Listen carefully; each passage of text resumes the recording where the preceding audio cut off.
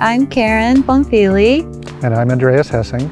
Welcome to our home and garden in Altadena, California. You can see behind us our beautiful San Gabriels. We're nestled in the foothills of the San Gabriel Mountains. So when we first got here in '99, the place was a mess, and there were huge palm trees right here with ivy growing up on 30 feet and a big dead pepper tree at the front yard covered with ivy. In 2003, we stripped the whole space out.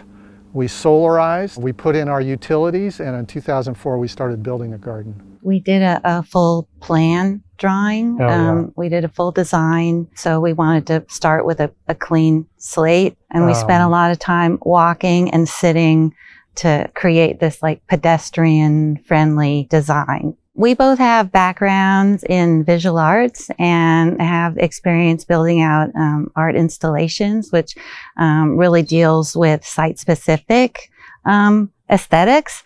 And so we applied that to this garden. So we wanted to create an experience of walking through the garden. So you start up at the top of the street with a pedestrian gate, and then the path meanders through the garden. We made some grade changes so that as you come around, you can discover, like, we have an art installation over here as a part of the narrative of the garden. And then we have where it ends up in a seating area at a little turnout around the oak tree. The focus of the garden is the oak tree, is the big oak tree.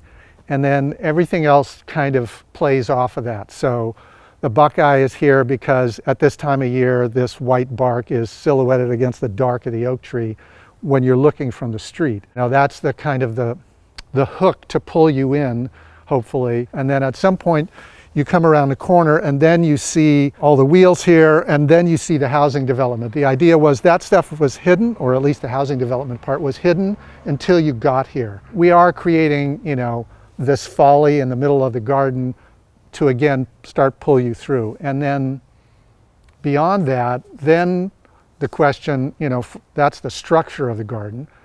Then the question became, well, what plants need to go where? And that's determined by what can live in that environment. You know, next to the oak tree we have some shade in the afternoon, and what can live in full sun during the day. It looks kind of wild because one of my touchstones always is Japanese gardening, and Japanese gardens are native gardens. You know, they're taking the stuff that grows there naturally and they're just manicuring nature, and we're doing the same thing with natives, our natives. We started out this garden as a collector's garden. It was originally oriented around buckwheats, and we have a number of relatively rare buckwheats. Eriotum crocatum, I guess we're going to kind of pat ourselves on the back about, because I used it a lot in gardens in the beginning, 10, 15 years ago, when very few people were using it, and now you see it everywhere, and it's like, I don't know, did we do that? I don't know, but we helped. Some people collect records, spoons. We collect native plants. We're standing in front of Camibati australis, and it's a relatively rare plant. You don't see it in even native gardens very often. And for us, because we're art nerds, we're always looking for something that's, you know, got some cool character to it. Some of the things you see here you won't see in even other native gardens very often.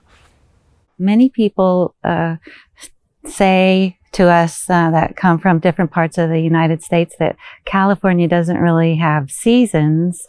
And living with this garden for 18 years, we've really noticed the seasons, that people that come to the tour see our garden in the springtime, and it's very lush and full of color with the seasonal wildflowers. And now it's much more open. But if you look closely on the ground right now, we have all kinds of life popping up through the soil. And so if you come back in the spring, then you'll see what it has transformed into.